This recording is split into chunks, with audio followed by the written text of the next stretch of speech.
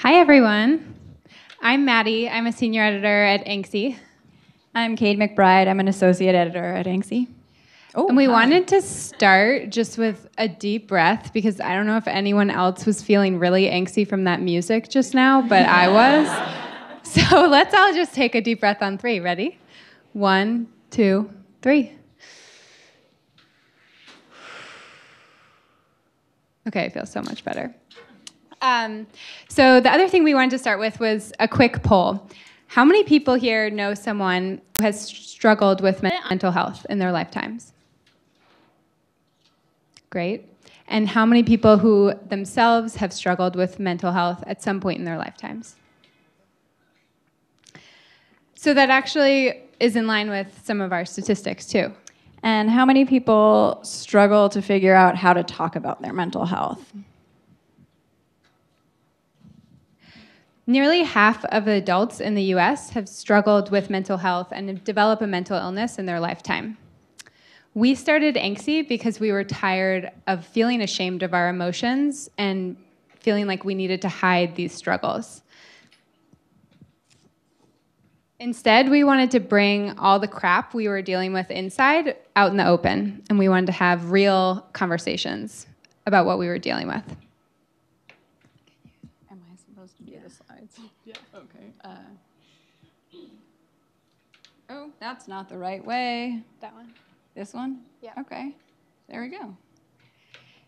And not only that, we wanted to make these emotions, these struggles that often are billed as ugly or dirty, we wanted to make them beautiful and artful. We wanted to show them as vivid and real, like they felt to us. And that's how Anxy was born. So we didn't know if anyone would think this was a good idea. We thought it was, but it was just like 6 of us and didn't know if anyone else would. So we decided to launch the idea on Kickstarter of making this magazine, and we raised almost $60,000. And what is, in my opinion, almost more impressive is that the number of like direct messages, emails, comments from people who maybe couldn't necessarily afford to donate very much to the campaign, but were like, I will help you with your illustration needs, your copy editing needs, like whatever. I just want this thing to exist, was really incredible and gave us a sense that maybe we were on the right track and this was something that would be a good idea to more than just the 6 of us. So we're really honored when Kickstarter featured it as a project we love. And we ran our first event in San Francisco as a storytelling event with different writers and photographers and journalists for about 150 attendees at the Battery. And it was a really awesome event. What else am I talking about? So we felt like people really wanted a community around this. Like when they heard about it, they wanted to either donate money or their time or just let us know that we were on the right track. So now we use Kickstarter also for our pre-orders, which allows us to shave some of the cost, to have some of the printing costs ready to go before we're ready to print. So we've found them to be great partners. And we've also been really supported by various media outlets. We were mentioned in the New York Times, we were mentioned in HuffPo, and all of that brought sort of more enthusiasm and brought this concept to more people and kind of just broadened our audience. Yeah, and the momentum is still going after 3 issues. We never thought we would be here tonight, but we are, and we're really excited to share it with you. We're going to get to that in a moment. First, we wanted to just talk about how we make every magazine and what's inside. So these are the 3 Anxy issues we've put out. We're a biannual publication. Each issue takes about 5 or 6 months to make. We're a distributed team all over the West Coast and elsewhere in the world as well. So ultimately with Anxy, we want to tear down the stigmas around mental health, around our emotions. Each issue explores some central theme, whether that's like some aspect of our lives, some struggle, some emotion. The first issue was anger. The next issue was about workaholism. And our last issue that we're premiering today is about boundaries. Inside, you'll find a mix of big interviews, personal essays, investigative features, really beautiful design work, beautiful photography, photos, illustration, art. One thing we wanted to do is make Anxy really rooted in design because we want to bring an artful perspective to something that's usually seen as ugly.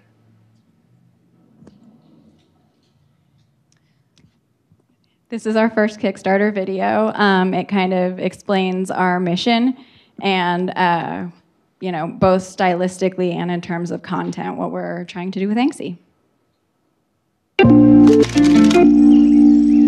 Let's look at our inner worlds, the ones we often refuse to share, the secret hopes, the personal struggles, the fears that fool us into believing that the rest of the world is normal. We want to create a publication dedicated to eliminating the stigma around being sad, feeling stuck, or showing our vulnerabilities. A magazine focused on true understanding, without judgment. Articles that cut through the clutter to offer real discussions about all the thoughts, feelings, and emotions buzzing in our heads. Let's share our stories, talk about those difficult moments, and explore how they affect our lives. Let's stop pretending we're flawless and have the courage to be our full selves. Anxy Magazine.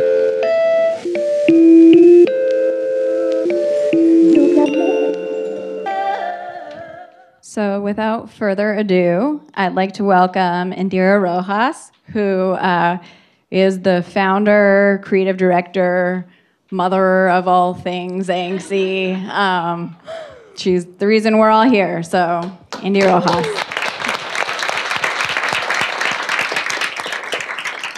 Hopefully. I think this is gonna work. Is it working? Do you hear me okay? Okay, great. I'm so glad to be here. I actually am happy that Maddie said what she said. Like, we didn't really think we were gonna be here. Anxy really started as a project where we've been sort of like taking each step every time we kind of hit a milestone. And this is a milestone for us. Like, we've been doing the magazine since 2016, and this is our first launch event, even though it's our third issue, mainly because this is when we're kind of ready to take that step. So thank you everyone for being here. I want to thank Michelle for just working with us and suggesting this beautiful event. I'm so grateful that UCHI's given us this opportunity. So, and thank you to Yelp for hosting us as well. So I want to talk to you about a question I get asked a lot, and what I'm hoping to do is to contextualize how Anxy came about through my personal story, and hopefully that will feed into the themes that you'll see that we'll bring up. So Michelle's going to join us after to talk about our photography approach, and Bobby will close with our editorial approach. So you will get a full picture. This is actually the first time we've done this. You get a full picture of what it's like to produce Anxy and what our process is. And it all starts with, why did I start Anxy? And just like Maddie was sort of saying, mental illness and mental health challenges are something that a lot of people are struggling with. And it's something that we keep quiet, something that we have difficulty talking about. And what it does is creates a situation where we are not sharing our inner worlds, and we're sort of pretending that everything is okay and putting this front in front of people, and not really, allowing others to see our vulnerability. And what we see as the challenge with this is that, if you're feeling sad, if you're struggling, if you're angry, if you're lonely, you might not have the self-resource to reach out because you're so ashamed or you feel like no one will understand or you feel like it's not something you're supposed to be talking about. So what we want to do with Anxy is really create a platform where those conversations can be had and where it's okay to talk about these things. You don't have to talk about it with everyone, but talk about those things with people you trust. And how do we make it okay to not feel ashamed about these things? And the thing that I find difficult about us not being able to talk about these difficult challenges is most of the time, a lot of us will emerge from childhood with wounding of some kind. For some of us, it's more severe than others. But the reality is that this is just, a natural and very normal aspect of what it means to be a human in the world. So if we recognize that that's the case, why don't we allow ourselves to, present that to others? So just to give you a little bit about, my background and where I come from and how my trajectory connects to Anxy, it really comes back to where I'm from. And mainly because, as an immigrant who's only been here since 2005, there is a lot of, my journey when I lived in the Dominican Republic that has shaped who I am. And then my journey as, now being an American citizen and sort of being in this community that also, influences what I'm doing now. So I don't know if a lot of you know, because a lot of people associate the DR with, tropical, very beautiful tourist area. But the DR is a very metropolitan city. So I consider myself sort of a city girl. And it's very dense. But this is sort of, what people think about when I think of the DR. And, the main experience that happened for me when I lived in the Dominican Republic is I was, victim and a survivor of child abuse. And it happened at a really early age.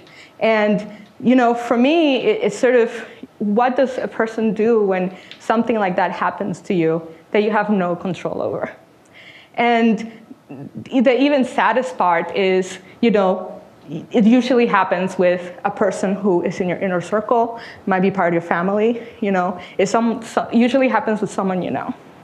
And there is this reality that, a lot of us are struggling with the issues that we didn't really have a choice in. And how do we then, adapt from there? Something that helped me a lot is that I went to this really extreme structure school. You can see it in this uniform. Everyone had to wear the uniform. And I went to the same school since I was in kindergarten.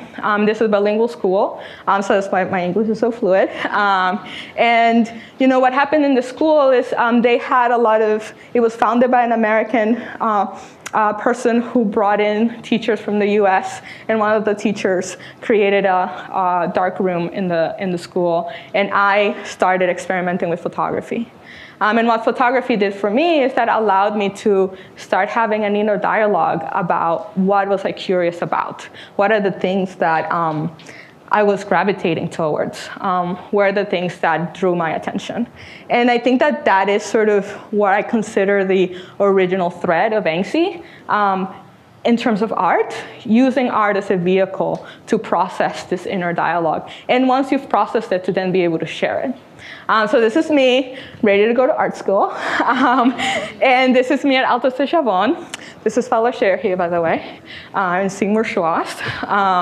So I went to this really cool art school that is like 2 hours away from the city. It's very kind of like you're in your own little bubble. And it allowed me to graduate with what it's called an associate's degree. And then I earned a scholarship to go to Parsons. And then after Parsons, I went to CCA to do my master's in design. And that has been sort of like the foundation of my creative career. But one thing that happened once I moved away from home is that all this drama started to emerge. And it's very natural that would happen, because once you have distance, not only distance of time, but also distance of place, you're able to really face this thing that you probably have been protecting yourself towards.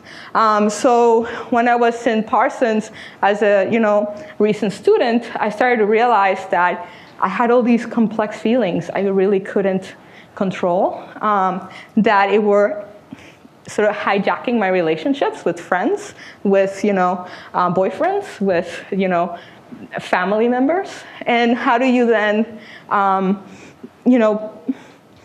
what do you do with that, basically? I was really lucky that, again, I found my way through photography, but I also found my way through basically a counseling through Parsons. Parsons does this thing that when they consider you an international student who is in a transition period, and you're kind of at risk of adapting to a new culture, not feeling isolated. So they offer free counseling. And that was really what saved me. I was able to find counseling and at the same time explore photography.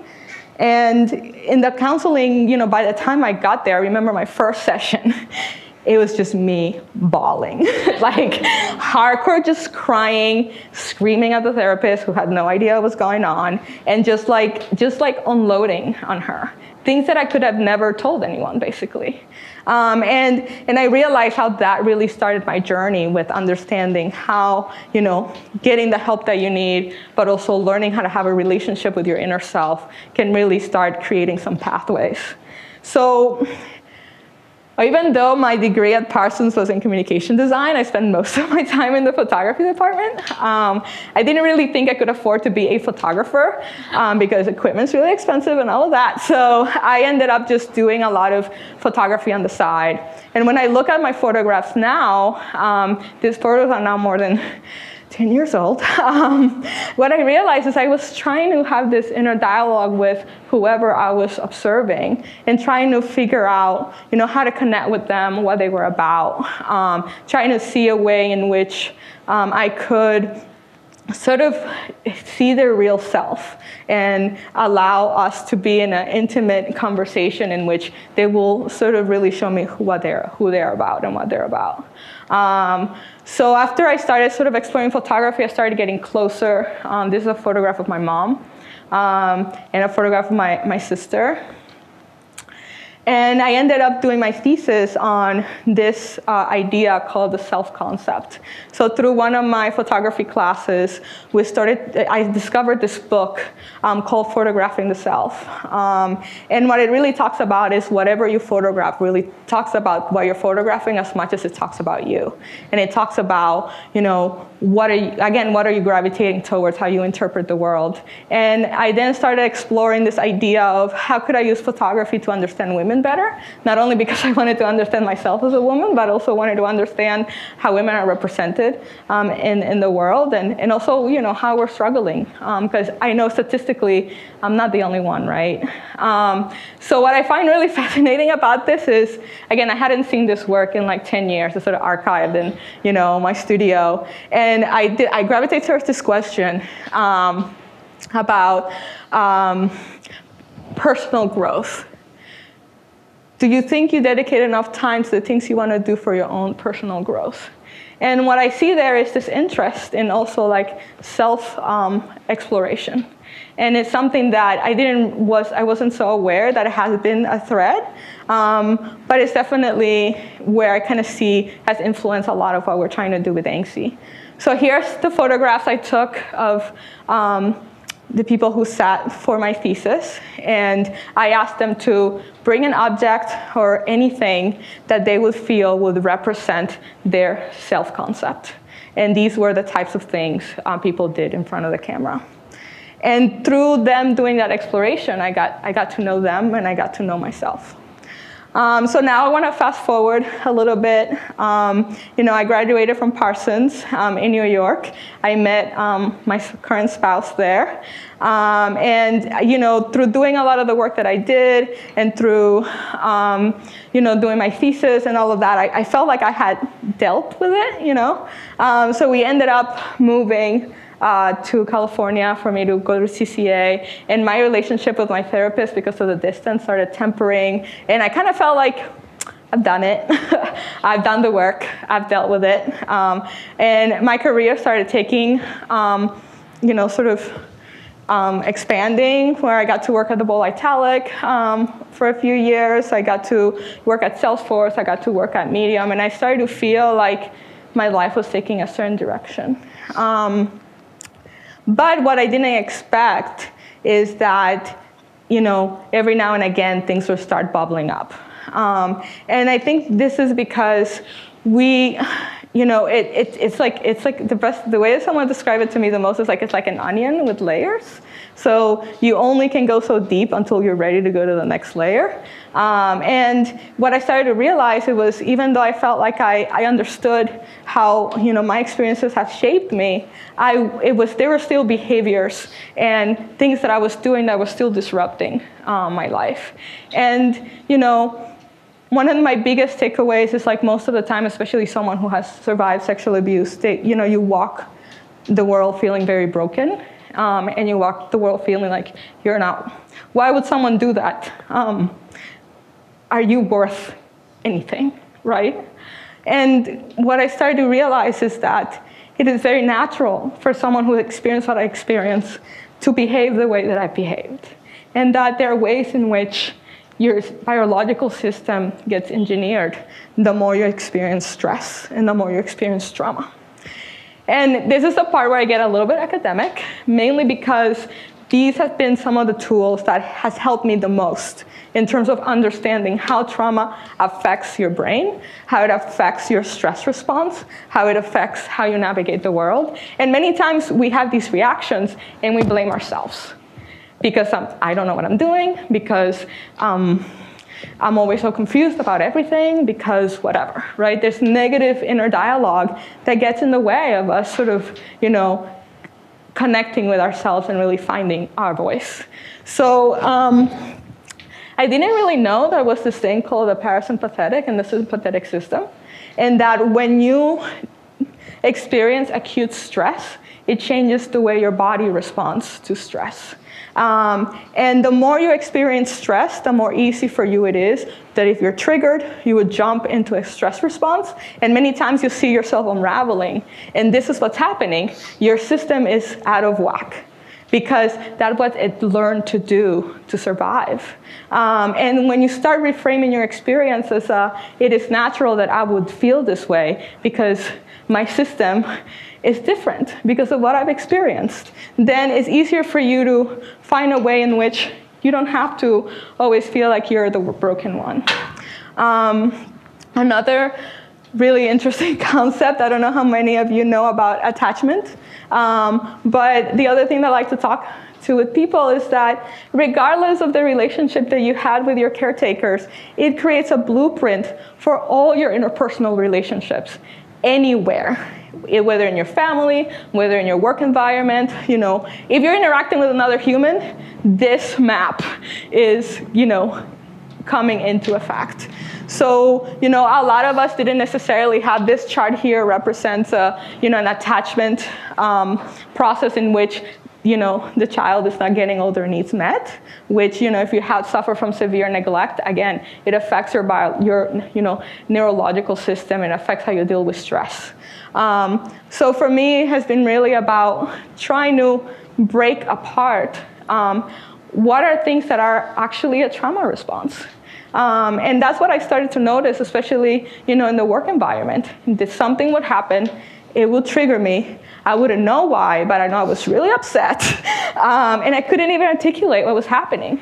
And now I found that through going even deeper into psychology and educating myself about how the body works, how the body deals with trauma, how we can use the wisdom of our body to heal ourselves, I started to, look closer at, in my case, there's this term called emotional dysregulation, which is a very natural effect of growing in an environment where you feel neglected. So that is what I've identified for myself. A lot of people can identify other things, whether it's chronic depression, whether it's addiction, whether it is whatever it is for you or for other people. But I think, like, for me, it has been about identify what has been those unmet developmental needs and providing those for myself. And I feel that that is really where Anxy started. Trying to figure out, one of my needs was to not hide about my story, because I spent my whole life hiding about it, and sort of feel like I can be in the world and people can know this. and I don't have to feel ashamed about it. So, sorry.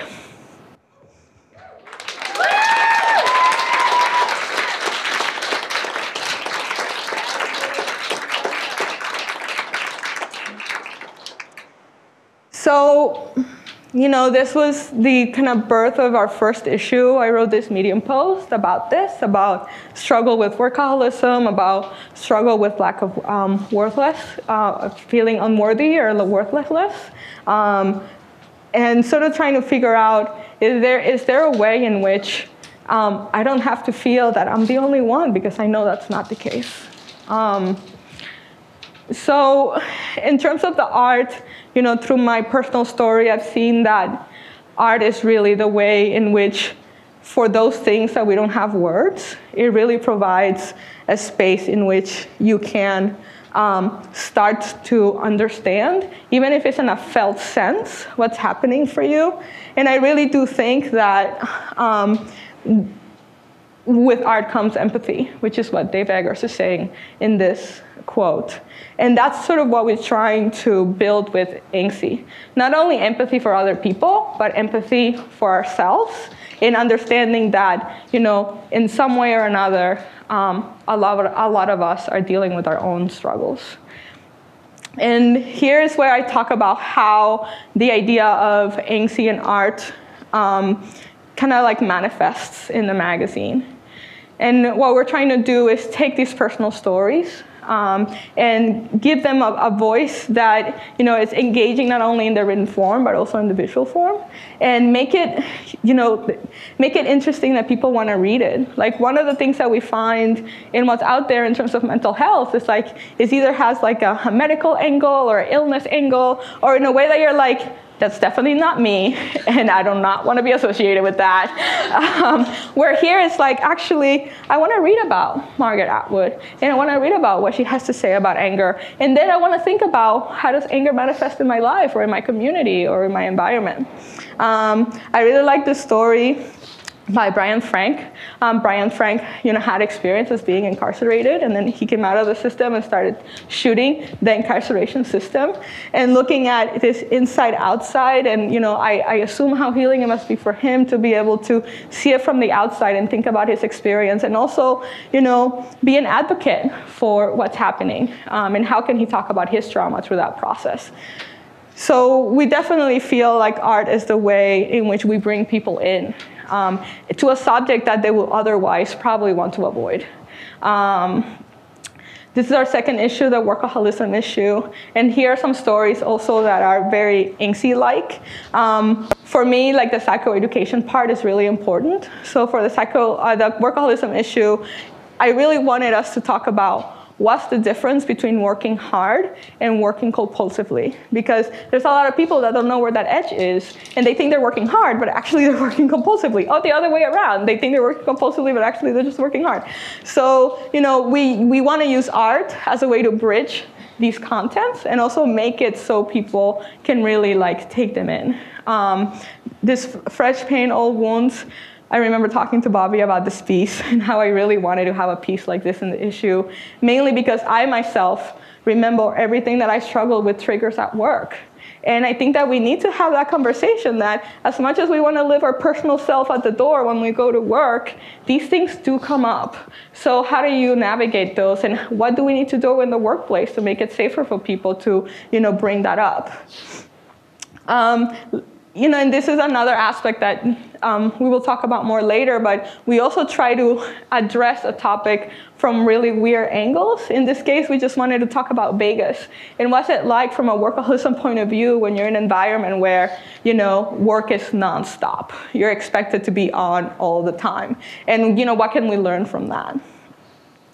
I really love this piece. This was reported by Katie. And this was another sort of interesting angle towards workaholism. And what I like about this work that we're doing is we're really bringing in, our personal interests and try to expand into places that we feel are not being looked at enough. And in this case,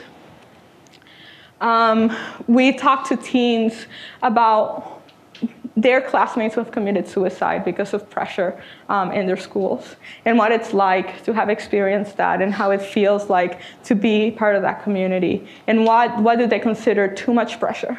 And for us, these are topics that we should be looking at.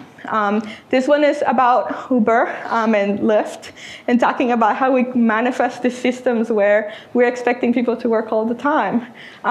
So what we're trying to do is explore these topics in a way that's broad enough, so we're not only talking about mental health, we're talking about other systems and other community aspects, and hoping that there's an angle in which it nourishes your sense of mental health. But it doesn't mean that we need to be, as you've seen, we're not trying to prescribe. We're not trying to say your problem is. We're not trying to say, here's how you're happy in 5 steps. Because we know that doesn't really work. What's going to work is I read a story that I identify with, that touches me, and it changes the whole trajectory of my whole life. That's what's going to work. So for us, the truly heroic is to put effort, to live through pain, and to be spontaneously transformed by it. So how can we allow ourselves to be this vulnerable and to kind of face some of these challenges so that we can, enable that growth? I think this is my last section, which I show you our video for boundaries. For me, manifests all of these values that I've been talking about. What lines do we draw? And what space do we create? Who pushes our limits, and why? And when do we push back? Let's talk about boundaries, how they shift from person to person, place to place, and moment to moment. How they can be imposed from the outside or come from within. Let's talk about the things behind our boundaries, our inner worlds, our personal stories, the feelings that define who we are and where we draw the line. This is the boundaries issue.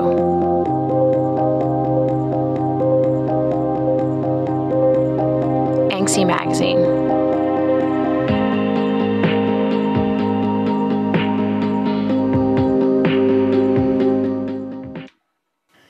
So what you've seen is we always start our videos with a lot of questions, because for us it's really about creating a prompt that creates reflection.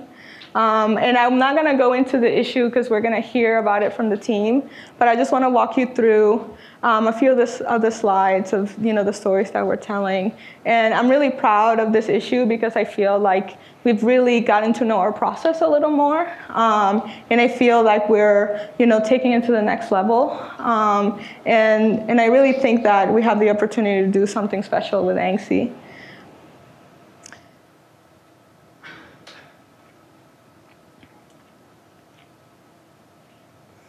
I want to leave you with this quote because when I read this quote, it just kind of, my heart kind of blew up.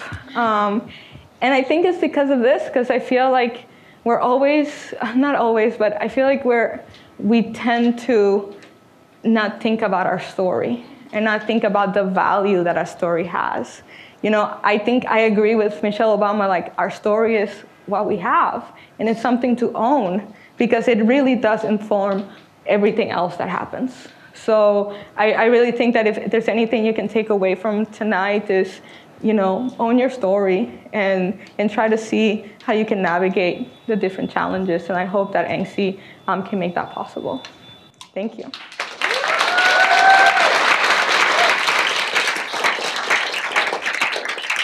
Big round of applause for Indy. Thank you. So before I introduce the next speaker, I wanted to just do a quick shout out. We are doing an audience survey right now.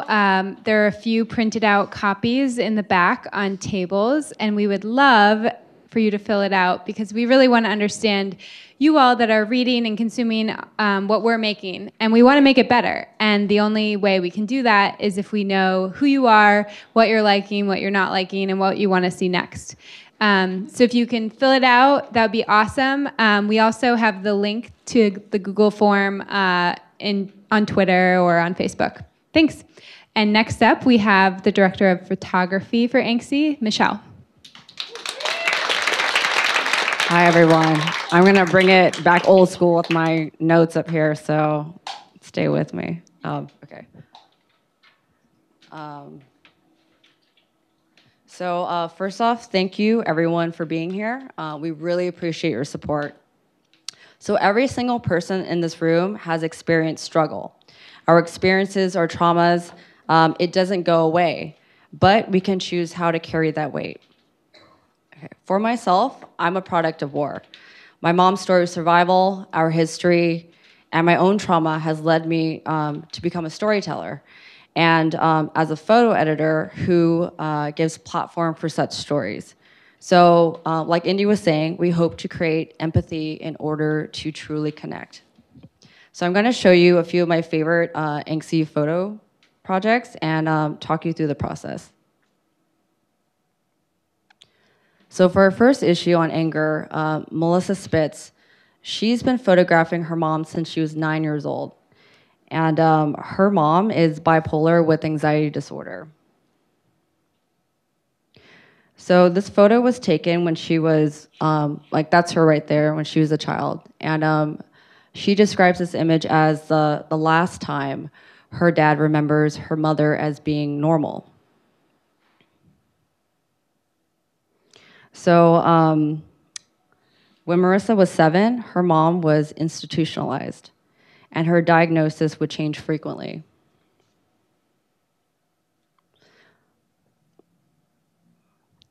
She said living with her was like walking on eggshells. She would often threaten suicide.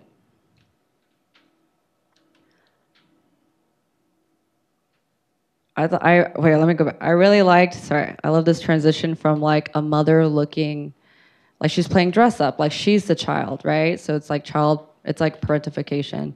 And then in here, she had surgery and she lifted up her dress for her daughter, like, hey, look at me, take this photo. So I thought that was really powerful.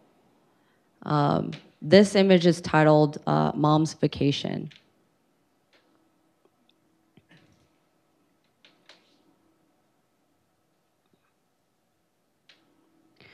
So I love this image because it really speaks to this project. Like, it's kind of like this glamorous thing. Like her mom really loves being in front of the camera.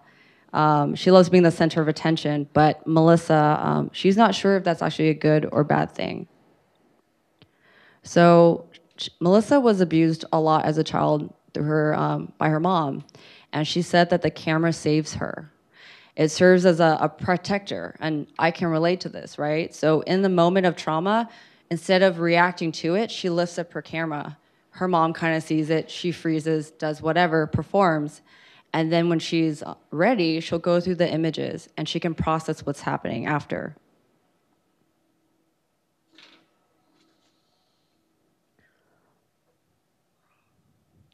So her mom was an alcoholic, and through seeing these images of herself, it actually stopped her from drinking.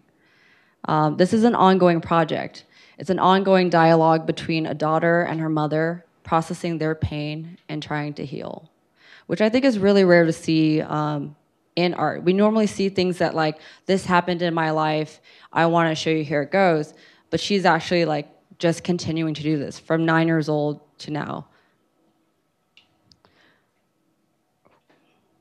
So this is a photo essay by Matt Eich. And it's a reflection on the struggles of day-to-day life. Having a family, balancing career as a photographer while struggling to provide not just financially for them, but showing up for those really important moments in their life as they're growing older, but often totally missing out. So in this edit, we begin with a family portrait where you see everyone's faces. So this is our home in Charlottesville, Virginia, and this is Matt with his wife. They met at a really young age.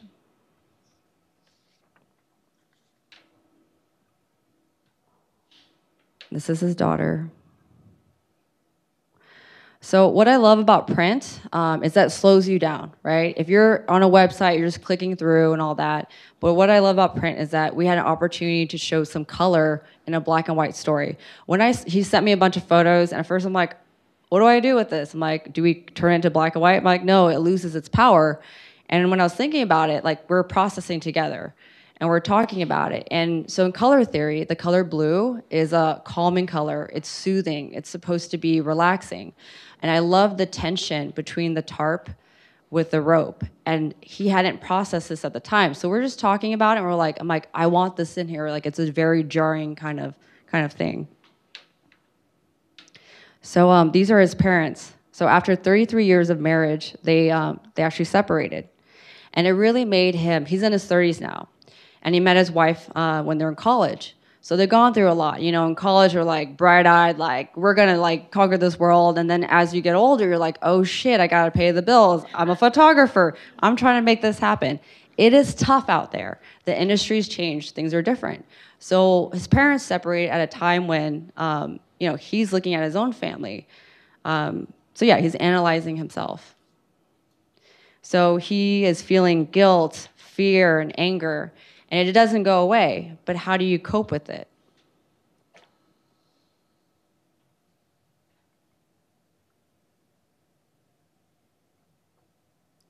So as the story progresses, we stop seeing faces.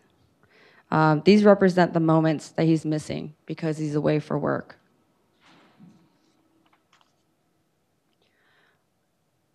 And I play off the caterpillar to the butterfly as a metaphor for the daughter growing older. And then we end with her looking out the window in search of her father. The color red is anger, but her stance is soft. Okay, so this is my family now. We're gonna take a turn here. So my parents and family members are refugees from the Vietnam War. You know, we were super poor growing up. It was in Westminster, Orange County, like strip malls, really ugly. I had bars in my window growing up. Our house, we moved 7 times. Our apartment got broken into every time. Like, when we got home, my mom's like, search the house, check your closet. And I was like, oh my God, I'm like 5 years old, like doing this like hunt for like a dangerous person in the apartment. Kind of messed me up, right? Explains a little bit of all this for people who know me here. Explains a lot. Okay, so it was tough, like my mom worked 3 jobs. I had an abusive alcoholic father. We got away. And it was tough. Like my mom pretty much, well, my half sister, smallest sister, she pretty much raised me growing up. And it was tough. And we were just different, right? Like in the 80s, you're Vietnamese, you're not like white American people. I wasn't accepted. Like I would bring these like delicious lunches to school that my mom made. But other kids were like, what's that smell? Gross. And I'm like, oh yeah, now Vietnamese food is like really trendy and you all want some of this. Okay, right? I mean, it's like everywhere now. So you're welcome. I suffered. I paved that path. Now you have your good food. Okay, so yeah, all right, okay. So growing up, I was a little weird. We're gonna get there. So you will die, mom. Okay, I have a lot of stories that end with you will die said by my mom. My earliest memory of You Will Die is I was supposed to be picked up from kindergarten by my babysitter. And I'm with this girl who I wish I remember her name because I would be like, that's my enemy forever. Okay, tattooed on my neck. Neck tattoos are awesome. Don't get them. Okay, so we're waiting for this babysitter and she never came. And this girl's like, come on, I know where they live. Let's cross the street and go. But I'm like looking around. There are no cars in sight. But I'm like freaking the fuck out because in my head, I hear my mom's voice. If you cross the street without me, if you cross the street by yourself, you will get hit by a car and you will die. Like, so I had like my foot out and I was like, oh no, oh my God. And then I crumple into a ball and I'm freaking out. And this girl's like, what's wrong with this chick, right? Like, and you smell. Okay. So jump to high school. I'm like 16, first job at Conroy's Flowers. I don't know if you guys remember that, but Conroy's Flowers. I like lasted a week and a half there.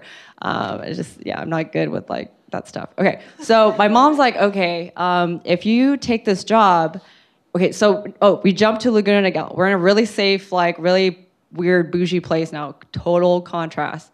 And my mom's like, if you work this job, when you walk home, it's a 5-minute walk to my house. She's like, you have to carry the screwdriver. She gives me a screwdriver. She's like, you need to carry this screwdriver, and you need to walk and let people see the thing. So she shows up my first day. She drives. She's watching me. I'm like, oh my God, like life is already hard enough as it is, right? So I'm like walking, and she's just driving 5 miles per hour, just like, hold that screwdriver out, hold that screwdriver out. It was really hard to explain to friends, like, you know, my upbringing, right? It's like, she's like, bad people come to good places, and you will die. So, okay, so that's my you will die there's so many more, but we're gonna move on, okay.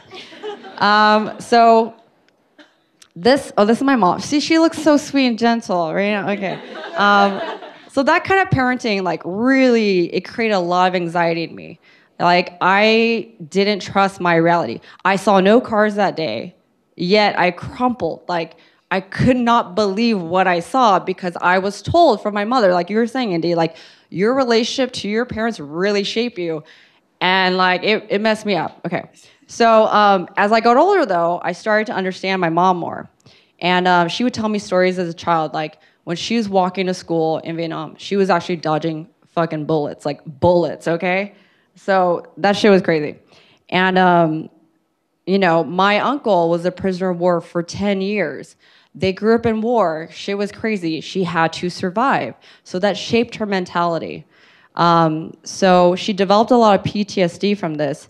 And that left unprocessed, it became this free-floating anxiety that transferred to me. So this concept is called transgenerational trauma. If anyone's ever read Mouse, Jews and Asians, we're like this. There's a reason, you know, war and everything. Okay, but it's a real thing. So, okay, so getting to Paris by night. All right, so for my family and many refugees out there, every day, life was a struggle. But there were moments of relief.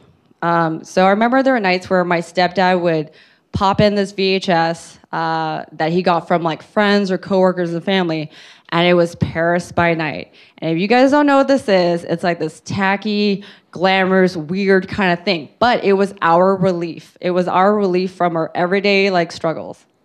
So this is our Vietnamese Madonna, her name is Linda Chang Dai, and my sister had posters of her like everywhere in the room. She was amazing. Like this was our Hollywood. So yeah, Paris by Night. It was like our MTV for Vietnamese people, and like tacky glam, all that stuff, traditional music acts. And it seriously was like escape for my parents after a long day of working. It was a shared cultural connection for them and their Vietnamese friends and family. It's something they could talk about. And it was a way to connect back to home, Vietnam. Especially being in a country where they knew nothing and they were treated like shit, you know, like we're other, like I won't get into all the racial like stuff we've gone into, but you know. So this was like an in-group cultural touchstone. So for Anxy's third issue on boundaries, Jessica Chow approached me with a current day Paris by Night story. And I could not resist. I was like, I couldn't process at the time, like trying to tell the team, like, no, there's a story here, They're like, what's the story? Because I didn't actually like totally know, but then I just bullshitted. Thank you guys for running this. But yeah, so I want to introduce Jessica Chow, invite her to the stage to talk more about her piece.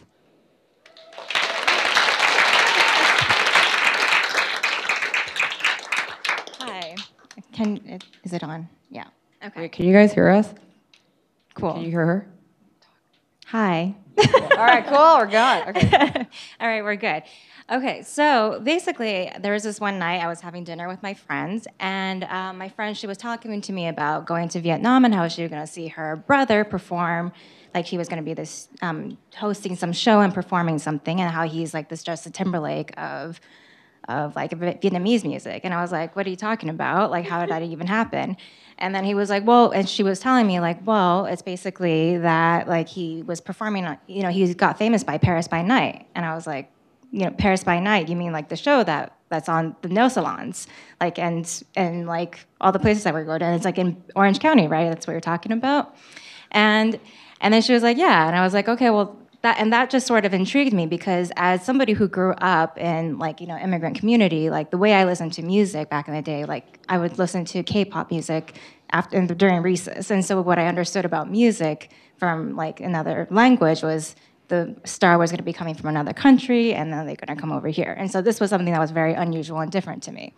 And so anyhow, that whole so what I wanted to know was, what is Paris by Night? What is this place? And so what it actually is that it actually started, when I investigated, it started actually at the end of the Vietnam War. And it was something that started by the refugees who had gone to, who had to flee the country and were in Vietnam, in Paris. And they basically gathered to kind of like, create these programs and these things that would feel good about, and singing a lot of the traditional songs and folk songs that were, reminiscent of like these nostalgia, like pre-war and wartime music. And like when you were in these programs, like the biggest music that you could sing that was going to be, like the big hitters were going to be these like really traditional ballroom music. That's like, what we would consider as maybe like American country songs, kind of the similar effects. And so you see a lot of these. And so you have like these like images that kind of have a bit of this like big band Tropicana feel in them. You used to get a little bit of nostalgia, but you still get the glitz and the glam and this whole production. And so as the time went by, as they were producing this, it just kept getting better and better, getting more popular, and they started doing these filming products and then shows. And and over time, they ended up moving it over to Orange County when there was this huge population of immigrants, Vietnamese immigrants in Orange County. And it just became this like really big thing. And people like would go into these shows like completely decked out, like in just showing up in their bus. And so it's like, you don't have a lot, you don't, but when you go to these shows, you're definitely going to like be in a state of mind. These shows are there to transport you into the state of mind to this place where you can dream and become something. And so, and for singers and for artists, this was really a stage where it's like what they understood of Paris by Night is that this is a place where your dreams were going to take off. Like there's no other place other than for the stage to be here to make your mark and really make it or break it. So when you get into the stage, you know that you're on the right track. But so while this became like hugely popular in the 80s and the early 90s, this show in communist Vietnam is banned politically because of the content that's in there, because of the fact that it's singing traditional music, traditional folk songs that are, because of the content in it, it's just, you can't sing it, you can't talk about these lyrics. And a lot of the music is basically, they're gonna be forgotten over that. But because of Paris by Night's like influence, and somehow it's just made its way over back to Vietnam, you get a lot of people were getting their hands on these copies and listening to this music and getting these bootleg copies in Vietnam. And then you start getting a lot of people in Vietnam who are knowing about this and wanting to make their mark. And so we have. So I was able to interview like some of the top headliners for this story, and so this is Mai. She's basically, kind of like this. What she understands of herself is like this. She has a calling to preserve the specific type of ballroom music, this country music that's sung in her region in a very specific way, and what her story is very interesting is because basically she's from this rural village where there's no running water, no electricity, really, really poor. And it was just this one day where she was singing at a coffee shop to make some extra money, and the founder of Paris by Night actually heard her and thought, I have to get her over to Paris by Night stage because she's singing a song, like she was, obviously the way she's singing and the stuff that she's singing, it's banned, but if this does not get preserved, we're gonna forget this. And so they got her over, and when she came over here, she became this huge sensation, and is like basically the person who's going to be headlining every show that they have. And and now it's like her role is to be like preserving this type of singing and teaching and passing it on. and then for Dan, and so we have another person who's also from Vietnam who like basically knew the show. He's a bit younger, but he knew what Paris by Night was, and he like just knew from like when the first time he saw it that was a stage that was going to make his dreams come true. Like he saw this show and he was like going to have to come to the U.S. and get on the stage, and that's what he did. And because from the stage, because of this, what he saw was that if he got on the stage, he would get the money, the fame, and the respect to get the life that he really wanted and deserved. You told me he's like the Drake of Vietnam. Yes, basically. So he has this. So basically, the first day of him like getting onto the stage, he did this like modern take on this also traditional ballroom music, and it just like it was very controversial, but also because he's a very good-looking guy with this yearning voice and everything, he's like Asian men on the rise. He's very sexy. Asian men on the rise. Yeah, and so a lot of the stuff, like the way I photographed it was try to mimic what was going on, like the colors that they were using on the stage, and to kind of mimic that in the portraiture. So we have all of this, and we know that but where this is all taking place is in Westminster, California, and that's Orange County, in the land of tract homes and strip malls and suburbia, working class. So what I love about this photo is that when I was editing this piece, I was like, holy shit, this looks familiar. So I texted my half sister, and she's like, oh yeah, that's my dad's old shop. I'm like, what? So my half sister, her dad's gay, arranged marriage, and I grew up going to this shop, and I was like, what's going on here? And my sister's like, oh yeah, he's like best friends with the owner. And it was just really weird. And he was in the tabloids all the time. My mom's like, don't ever tell anyone our names, because the dude was in tabloids. And I would go to these parties where people drink Zima in the 80s. I actually hung out with some of these people, but I had no idea because I was really young. Yeah, they're like huge celebrities, and yeah.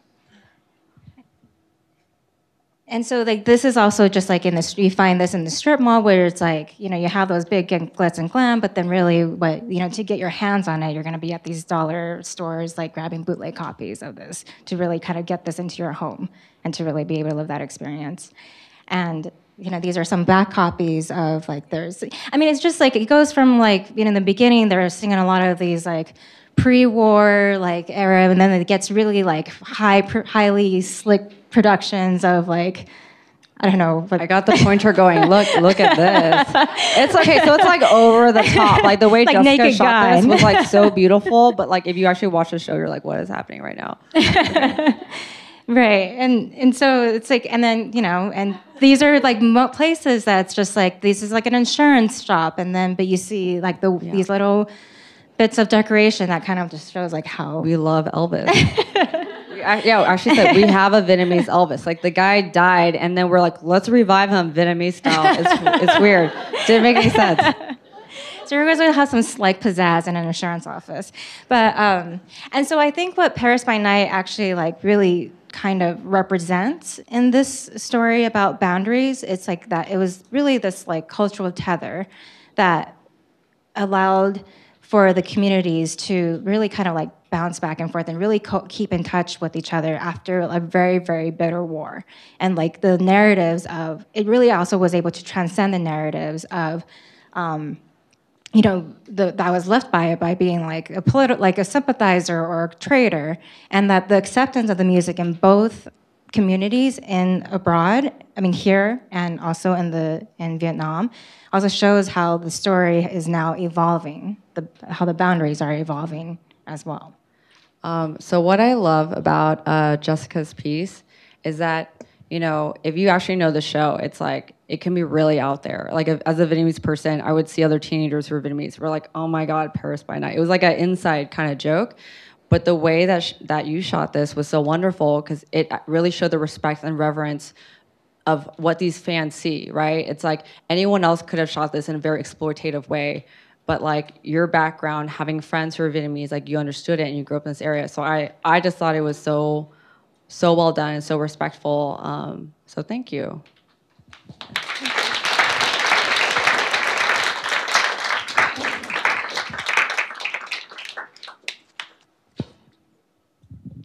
So next up, we have our editor-in-chief, Bobby Johnson, who is going to talk about some of our editorial strategy. And after, we're going to have a Q&A. So if you've got deep burning questions, or actually if you don't, start thinking of your deep burning questions.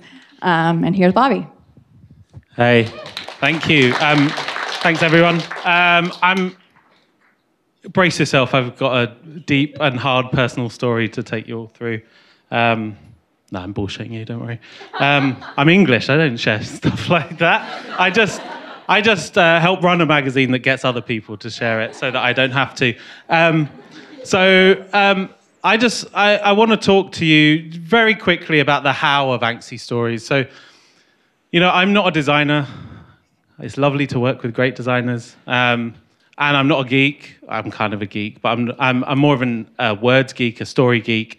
But really, Anxy has been a really important thing for me, and I think for all of us, and for everyone who reads it, in kind of unlocking a whole set of things that we've talked about tonight. But it doesn't happen by accident. Indie publishing is great, right?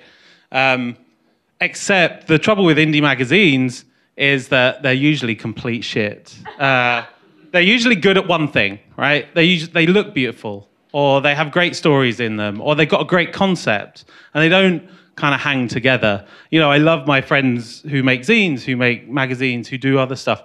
But often, you're doing what you get something made, and you don't have the time, the space, and the luxury to kind of really dig in. I think that's where we've created a team. We've tried really hard, and if you're building a team, think about it this way. You need to deliver on every aspect of what you do, and that's when people really connect with it. So at the heart of what we do at Anxy is the personal story, right? You've heard a few tonight. You might hear a couple more before the end. We try and get people to tell personal stories. So in issue 1, we had Kate Spear-Fisher with a great essay about how she was in an institution and had shock therapy and medication and was kind of totally out of it for years of her life and came through the other side of it. In issue 2, we had Kubra Gamuchai from Berlin, who was talking about what it's like to have a child when Islamophobia is rising up in Europe, and you're facing a rising tide of right-wing hate, just for being who you are. And then in issue 3, we've got a great piece that's by Dana Evans about how she blamed her mother for many things that she didn't like about her life. And only later did she discover that actually her mother was a victim of trauma and abuse as a child, and that was why it was happening, but she didn't share it with anyone, and so the generational trauma was handed off from one person to another. It was only when they were on a weird party weekend that they discovered the truth. But the crucial thing is we don't just talk to people about sharing their experience. We want something extra, and this is where I think we try really hard to add the extra layer. So it's not just this happened to me, it's something happened to me and I'm looking at it, I'm examining it, I'm trying to gain some insight from it. And then we're not just asking you to look at that experience and gawk at it, we're asking you to really empathize with the person and go on some of that journey they've been on. They don't always resolve. This from issue 2, Amanda Rosenberg talks about dealing, she was diagnosed with hypomania. And, hey, wow, that explains why I'm really productive sometimes and, not so productive other times. But her insight is that she thought it was a superpower that she had, and then she realized it's not. She's shit a lot of the time. And when she thinks the problem with hypomania, she thought she was being great when she wasn't, because she was in a manic episode. But the insight there allows her to deal with it and process it. It's not going to go away. That's her life.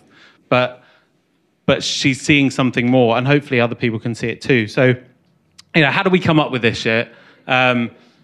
We have a team. Oh, look, who's that handsome chap up there? You've met some of them tonight. There was Maddie, this is Katie. They're all lovely people. But what we do is we spend a lot of time. We come up with a theme like workaholism. It's not an accident that workaholism was our second issue, by the way, because we all put in a lot of hours on this. But we come up with a theme, and then we try and understand. We turn it around in our hands. We look at it like an object. How can we see it from as many different perspectives as possible? And, we also realize we don't know those perspectives, So we are a great diverse team of a white guy and some white ladies, and Michelle, Indy. We all many different facets of life are represented, but we don't know everything. And so part of the whole reason we do Kickstarter, the whole reason we do events like this, the whole reason we go out there and try and talk to people is our community is really important because they come up with the best ideas, apart from the ones I come up with. So what we do, each issue, we have a call for submissions. So we put it out there. We say, this is the theme. We want to hear what you want. What is the story you want to pitch to us? What is an idea? What's a poem? What's a piece of art that you want to pitch to us that fits this theme? And that's where some of the really unexpected stuff comes from. We put a call out for the last issue, the one that you can all buy for $25 in the other side after we're finished talking. You can also buy the other 2 issues as well. Don't be shy. We put a call out for less than a week because we kind of fucked up our timelines and had to rush. We got 193 submissions in a week. That was quite overwhelming, frankly. Also great. 193 submissions, that's good. So how did we sort it? We sort of went through it and we were looking for perspective, new perspectives, different perspectives. Sometimes we have great stories that are too similar. We want to look at this from different angles. We've got great stories, but they don't connect together, or they overlap too much. We want insight. We want that moment where somebody goes beyond just saying, something terrible happened to me. Look at me. Come with me on the journey. We want execution. We want somebody who shows the ability to actually deliver on the idea, because usually it's a pitch or a kind of an explanation of something. We want to work with people who can actually deliver, because often, you think you want to talk about something traumatic or something difficult. When it gets down to it, it's really hard. So we want someone we can get over the line with that. But we also know the things we don't need. We don't need self-help. We don't want people who are telling you how to do something. This is how I got through it. We also don't want prescription. It's kind of the other side of self-help. We don't want people who are telling you how not to do something. I did it this way. Don't do it that way. That seems kind of not the point. The point is for you to find your own path through. And we don't want something that's expected.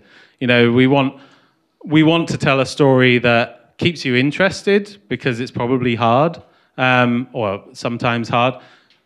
We want you to be surprised how it turns out, surprised at how someone dealt with it, surprised how they talk about it. So a couple of examples of submissions. Adalis Garcia in issue 3, on a story about how growing up in her Latin family, boundaries, what boundaries, Is there even a Spanish word for boundaries? I'm not sure. But, her family all up in each other's faces all the time. But that's, that led to things that she's now dealing with. We had a piece from Merylise Vigneault. It was an art project, a photography project, where she's talking about the restrictions in Pakistani law about freedom of speech and religion that create all of these kind of boundaries and barriers to people expressing their true identity. It's very hard to be a gay artist. It's very hard to protest. It's very hard to say things. It's very hard to have a religious identity that isn't kind of state-sponsored. So we take all that stuff, we work really hard. Oh, look at us, workaholism. Yeah, it's manifesting everywhere. And then we come up with a magazine. Well, I say that. Then we go and find out all of the things that aren't reflected in the submissions. So we get all those submissions in. Those are like 30 or 40% of the pieces of the puzzle. And then we're stuck with our own shitty ideas, trying to deal with them and trying to work through them and say, okay, we also know that we want to hear from these kind of people, or this kind of issue, or that kind of approach, or something that we can talk about. So then we go back and we all sit around and we try and work out some stories that we can go and find. That's really the job of an editor, is to do that. It's not correcting your spelling. It's helping you tell a story.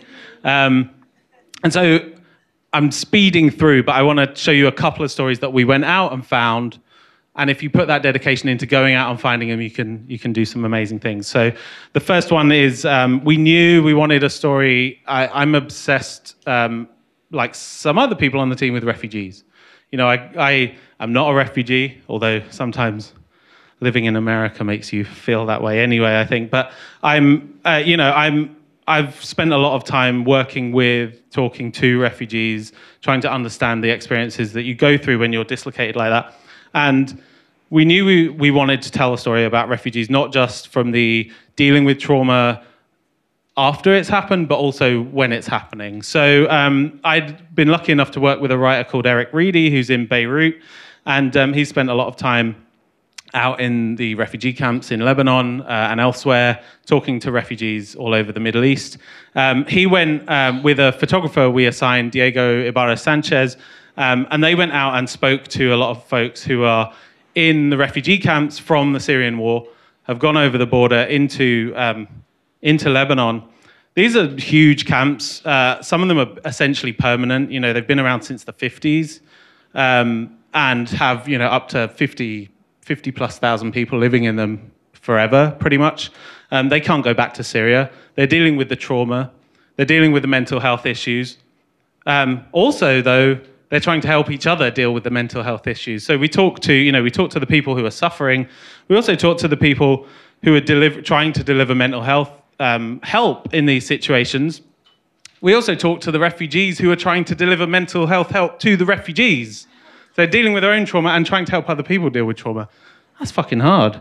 And then, so Eric's piece, I think, pick it up, read it. You'll understand a lot more about how hard it is to cope with something like this.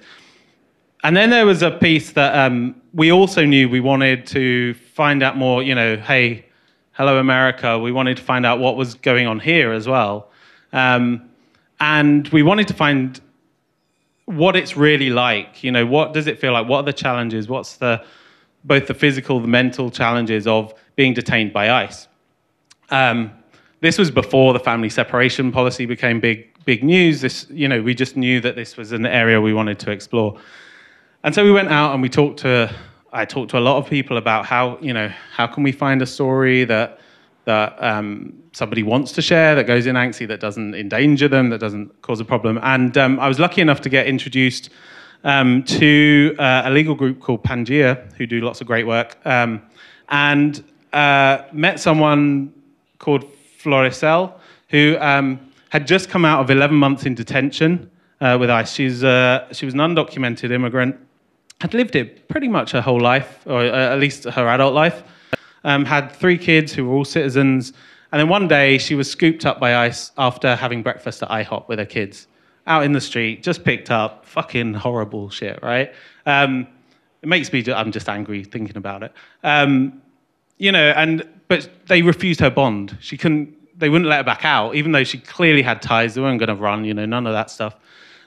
She hadn't committed a felony, we can go into the legal details, but Floricel spent 11 months being very mistreated by the US government, pretty much because she's brown, and she happens to have decided to flee, the pain back home that she was enduring to try and to find a better life. And as someone who's lucky enough to have, been given paperwork, this just hits home, and the team, this is the kind of stuff we care about. And so interpreter Andrea and I drove out to go and meet Floricel. We spent a day with her, hearing about her story, trying to help us get through it. She only speaks Spanish, really, so we had to do a lot of talking. And it was really, I've been an editor and a reporter for 20 years, and it was one of the most moving experiences I've ever had, sitting, hearing Floricel talk, hearing her share her story and try and get it out. And there were lots of tears, not from me because I'm, English, like I said, but I had to basically take a few days off afterwards just from hearing it. It's tough. Therapists, give your therapist maybe not a hug the next time you see them, but they deserve some help. It's hard to be there. But, Floricel is now part of an ACL suit against ICE for the way she was treated. And in fact, and I think this is one of the stories I'm proudest of in this issue, because it's the right moment, it's the right time, it's the right story, and it's a great person who wants to share it. And actually, Floricel should be here somewhere in the audience. I wanted to just invite her up to say hi. Floricel, are you in here? Yeah, hi.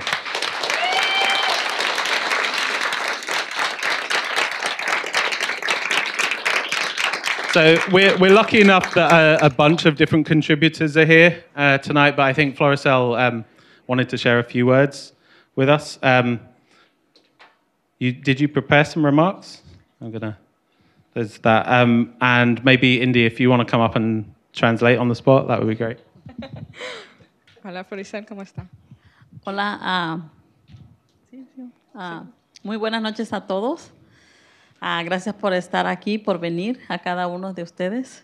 Good night. Good night, everyone. Thank you for being here and for, coming to this event. Yeah. Quiero darle las gracias a Bobby, a todo su equipo, I want to thank Bobby and the whole team por hacer expandir mi caso, mi situación por medio de la revista. for sharing my story through the magazine. Como había comentado él, estuve 11 meses en una detención de inmigración. Like he shared, I was 11 months in a detention center. Un proceso muy largo y muy triste. Very long and sad process. Tengo 3 niños menores de edad. I have 3 children, all underage. Pero gracias a Dios a la organización Pangea, que me ayudó a salir libre. And thank God and thank the organization Pangea, they helped me, get free. Todo ahorita con inmigración es un proceso muy triste para nosotros los inmigrantes. Right now, the process of immigration has been really difficult and tough for us who are immigrants. Y estoy aquí para poner un stop al miedo que siento y alzar mi voz. And I want to be here just to sort of raise my voice and be sort of like a testament to this story. Fue un proceso muy largo y todo está, las reglas de inmigración son muy tristes. Yo estuve de detención en detención, estuve en la detención de Richmond, Contra Costa, una detención muy difícil. She was saying that she was taken from detention to many different places, Contra Costa and other detentions in a very difficult situation. Estoy aquí también para alzar la voz por las personas que están allá adentro. I also want to raise my voice for the people who are still in detention. Es una detención que tiene el proceso muy difícil de adentro con las personas que están detenidas. And the process in there is very difficult. Floricel, si no pudiese decir, cuando dice difícil, ¿tiene algún, me dar 1 o 2 ejemplos para que ellos entiendan lo que quiere decir difícil? Okay. Es una situación que las reglas son muy estrictas. Okay. So I'm asking Floricel to expand on what she means by difficult, because I think she's trying to say more than just difficult. And what she finds that it was more challenging was the fact that the rules are so strict. There seems to be very constrained in what you can or cannot do. Oí que hay nuevas reglas en el proceso que de las situaciones que están pasando los inmigrantes ahí, que unos van a ser trasladados a otros estados. Que están ahí esperando una decisión por medio de un juez. Y es triste todo eso porque lo van a tener que mover a otro estado, separar más lejos de los familiares. So she's worried that the people who are still in detention are being moved to different states where they're going to be farther and farther away from their families, into states that they've never been before. So she's concerned that, even with the rules that are changing now and what we're reading in the news, is really, not looking like a positive experience for everyone who's, in this situation. Yo tuve 3 meses en esa detención y mis hijos no me podían visitar frecuentemente por situaciones económicas y me pongo en mi situación, si yo estuviera ahí y me trasladaran a otro lugar, prácticamente perdería las esperanzas yo de seguir peleando mi caso. So she's saying that when she was in a detention center, she couldn't really see her children for about 3 months, mainly because of economic reasons. But if she would have been moved to a different state, the chances of seeing her children would have been even more difficult. La distancia sería más lejos, las ganas de luchar se me agotarían. And she's worried that in her experience, she would feel if that had happened to her, with the longer distance, she would lose hope that anything was possible for changing in her situation. Migración tiene el poder para dejar, para poner a todas esas personas, ponerlas en libertad. Y quiero que hagamos y que pongamos un poquito nosotros, un granito de arena para apoyar, para donar, para todas esas personas que están ahí y puedan alcanzar fianza, puedan ser libres. So she's really here to, ask us to, give her a little, I don't say granito de arena, a little support so that we can help people who are in these situations get out of these situations, that immigration really does have the power to make these decisions of how things are handled. And that if you find yourself in a place where, you can donate or help or be involved in some way, that's what she's really here for, to sort of, again, be a testimony to this story. Yo pongo mi caso como ejemplo, que yo pude salir, ahorita estoy reunido con mis hijos y tanta gente que están ahí detenidas, con ese granito de arena que nosotros podamos poner, puede salir toda la gente en vez de ser trasladada a otro estado. Claro. So she's saying that her story is an example of what's possible when you do get the help that you need, and that she's really here to sort of again be a testimony for what's possible when we participate in the process and donate and get involved. Gracias por Lisette. Para mí es un placer que usted esté aquí. Yo le estaba diciendo a Bobby que quería hacer esa historia y que si podía encontrar una persona y qué bueno que está aquí con nosotros. De verdad que lo aprecio. Le doy gracias a Dios, en primer lugar, y a todas las personas que me estuvieron apoyando por medio de la página de Facebook, siguiendo por medio de la organización Pangea. Y gracias a todas esas personas yo estoy libre. Estoy conviviendo y disfrutando a mis hijos. Ellos han pasado por una situación tan difícil. Claro. Y un proceso muy largo.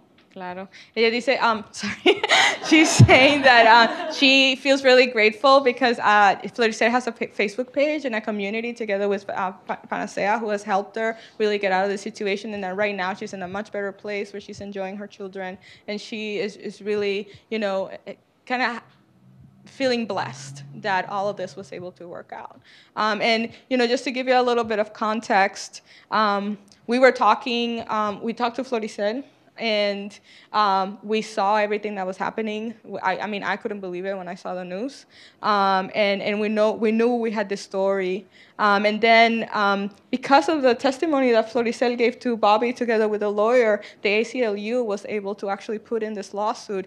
And then the Guardian reported this story. And then we sent our story to the Guardian. And now you can read both about the lawsuit, but you also can read about Floricel's experience. And that experience, everyone around the world can read. And I think it's a testimony to, what we can do when we invest ourselves in things we care deeply about. Can we give a round of applause for Floricel? Muchas gracias, Bobby. Muchas gracias a todo el equipo. Gracias.